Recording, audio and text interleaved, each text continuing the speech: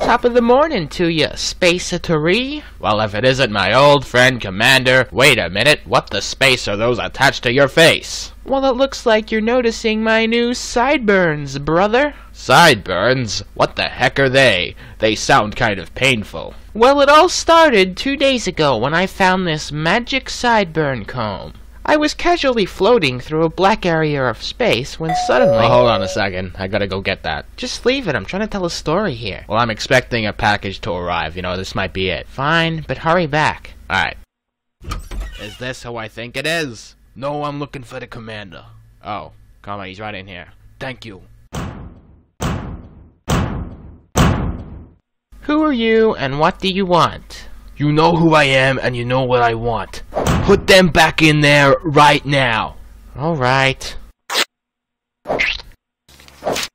Wait, is that right?